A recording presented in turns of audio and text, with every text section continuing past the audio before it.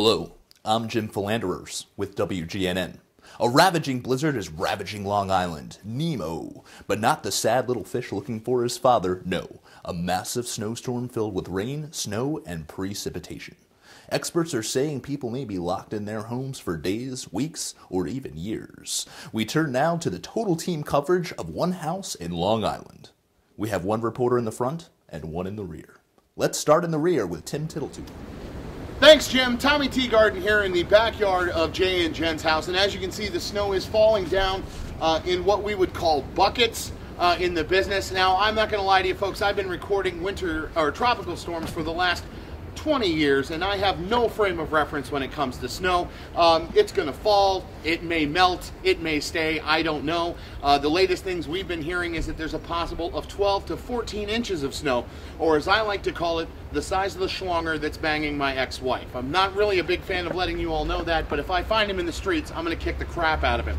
Now, the front yard reporter, Jeffrey Brotowski, is going to tell you some more stuff, but folks, this is delicious snow. Let me tell you, what you should do is get a bucket, bring it into the kiddies, make some Kool-Aid up, make snow cones, because there's a good chance you're going to be out of power.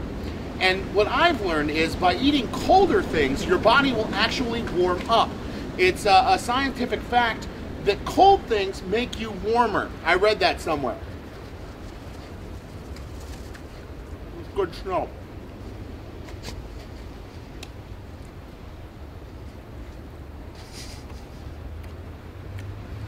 Wish I had a mustache.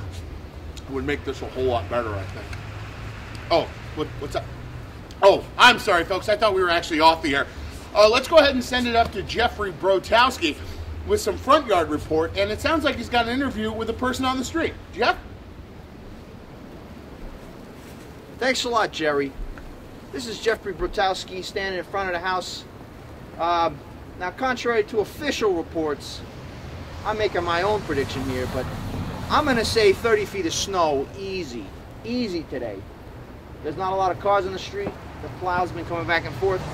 We got a gentleman over here. He's just been standing here for a few minutes, not really sure what his deal is. Let's go have a little man on the street segment. All right, I think I've decided against the man on the street segment. I think instead what we're going to do is we're going to take a little station break here. I'm sort of afraid for my life. Back to you, Mike. Meat!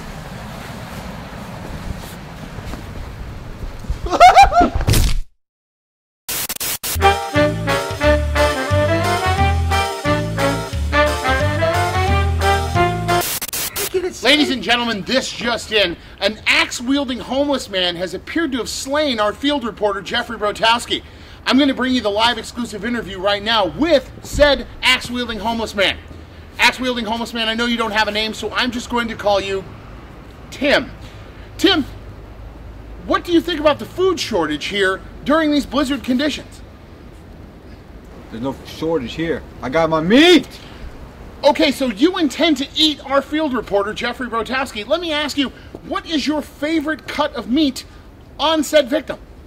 Mine's are the best tasting. All right, well, that's clearly disturbing and a confession, and the police department should get here as soon as possible, and possibly an ambulance. Jeff might still be alive. Wait, what's... Ladies and gentlemen, the news has just come in that Jeffrey has passed away. We here at Channel 4 mourn his loss.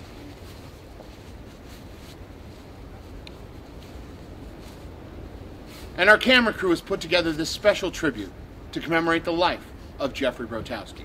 Jeffrey, you will be missed.